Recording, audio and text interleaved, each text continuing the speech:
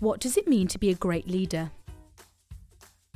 Strength, confidence, authority. These are all important things, but a good leader should also know how to lead from the back. Being a leader is not about yourself, it's about putting your team first.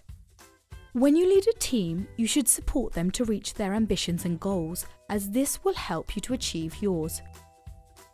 Fostering a talented team and watching them succeed should inspire your drive to succeed, not the other way round. Leadership is not about producing followers, but producing future leaders. How can you do this?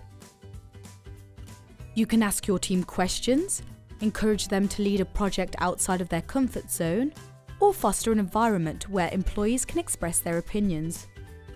So learn to lead from the back and cultivate a team that can truly flourish on their own. After all, you can't progress without them. What does being a leader mean to you? Feel free to share your ideas below.